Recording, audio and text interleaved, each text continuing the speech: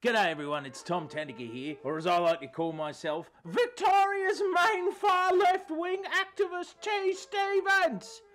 I don't give a fuck what has been doxed. May not be doxed again.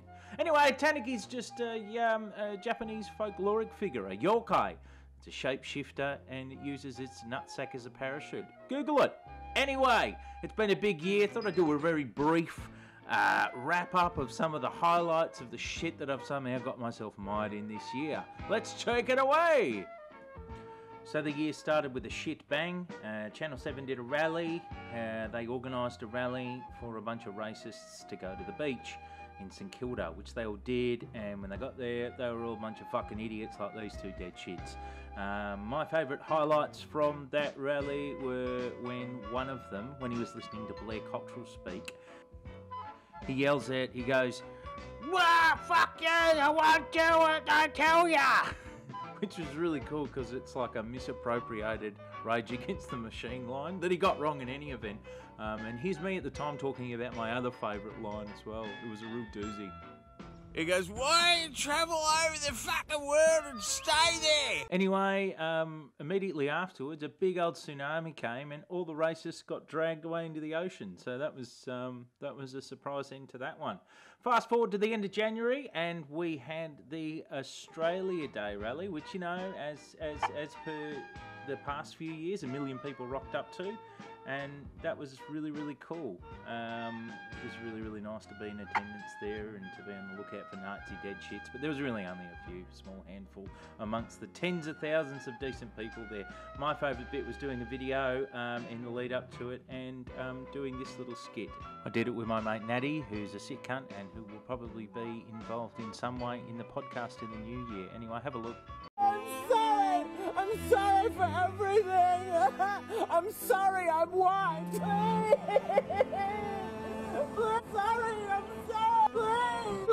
I'm sorry, I'm white. Next thing you know, the Lobster King, Jordan Peterson, was set to attend and to dispense invaluable life advice to weepy young men.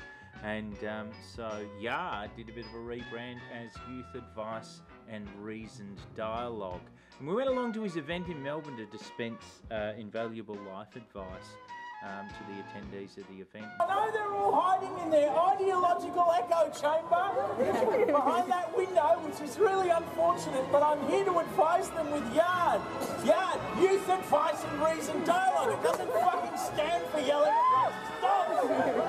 Stop it with this multiple realities shit. There's one absolute truth, you fucking postmodernists. Anyway, right after the event, a huge tsunami hit the Melbourne Conference Centre and Jordan Peterson was swept away, so that was the end of that, really. It was at about this time that anti-fascism and the world's attention coincided with the most tragic Christchurch massacre that happened in March, and our grief quickly turned to anger when the then Senator Fraser decided to try and capitalise on the massacre by blaming it on the victims in order to curry a bit more favour with his white supremacist demographic. So we at Yard were all fucking furious, and we knew that Fraser was organising a speaking tour the very next day in the middle of an industrial lot in Moorabbin. So on very short notice, about 100 yardies came down and screamed unholy abuse at those assholes, which was fantastic, really.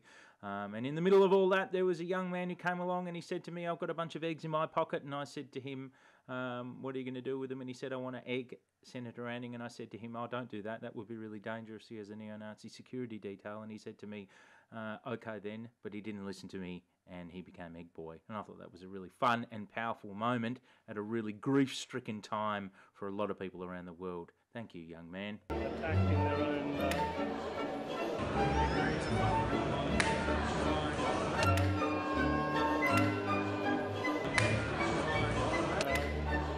around that time, this kind of cottage industry sprang up of like media and academic experts on the far right. And in that context, the ABC's Four Corners did a show documenting, or attempting to, the rise of the far right in Australia. And at one point in it, they put old footage from me in the Million Flag Patriots, with an accompanying voiceover that kind of implied I was Brenton Tarrant. Including Brenton Tarrant.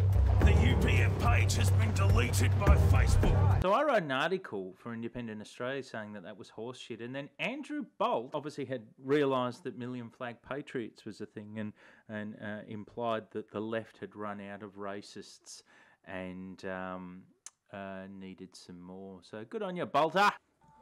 But around this time I was privileged enough to be able to attend the Japwarung Embassy and record what was a bit of a mini doco that I made, really, about the one day in which, you know, one thought that the Vic Pole and the bulldozers had arrived to remove all protesters and Japwarung locals, and also remove the tree so that they could install a highway there.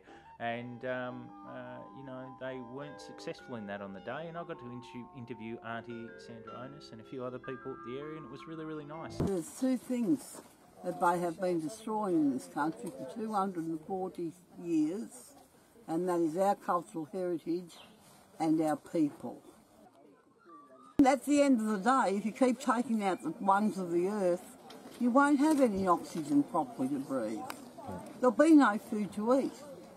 And you can't eat your money. Anzac Day rolled by, and myself and Nick Burns released the latest crop, the 2019 crop of the Letters from Our Diggers series, which is some of my favourite stuff from this year. Here's a clip from one of my favourite ones about your fucking granddad. So what does your granddad do? He leaves his gun, leaves his uniform, and swims naked back towards Anzac Cove. Fucking starkers. But then he forgets where Anzac Cove is, doesn't he? So where does he swim? He swims back to Australia instead. Now, I don't even know how he managed to do that. That is 13,000 kilometres. Nobody can even swim 1,000 without dying. Then the federal election time rolled around. Here's one of my favourite little memes that some dead shit patriot type did from the election, trying to say that, look, here's Bill Shorten with Briggs, and then there's Bill, and there's Briggs with me, and then there's me burning all these flags on a clothesline in 2016.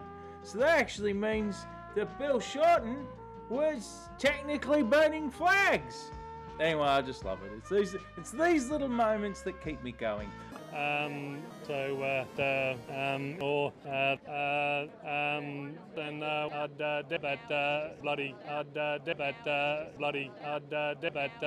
Look, over in the world of anti-fascism, we were mostly interested. I guess one of our main direct interests was in thwarting the rise of Fraser ranning.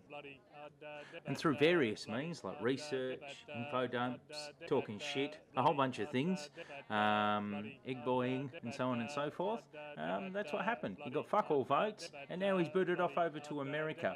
And I just, you know, I really feel sorry for him. Here's one of my favourite memes from the period that I made. What a funny guy. The Tramadol King, we'll never forget him.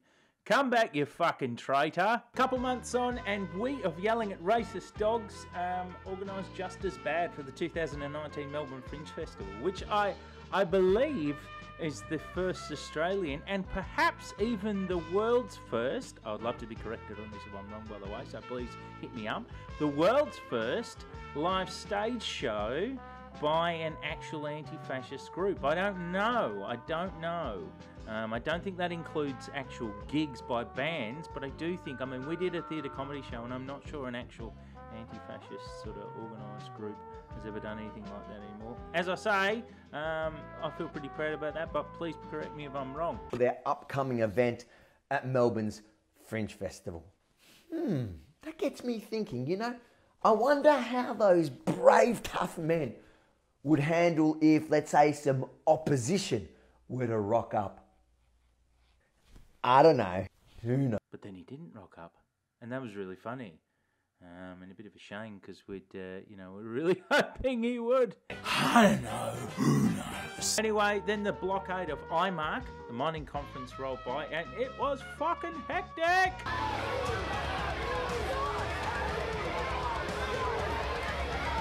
choice, but tonight we dine on mining executives! Lots of cops were absolute fucking dogs, and some of them were doing little alt-right hand gestures, and some of them had stickers saying "Eat a dick hippie" on their body cams, and it was loose, and they loved the pepper spray and the police horses, and they were extremely fucking violent.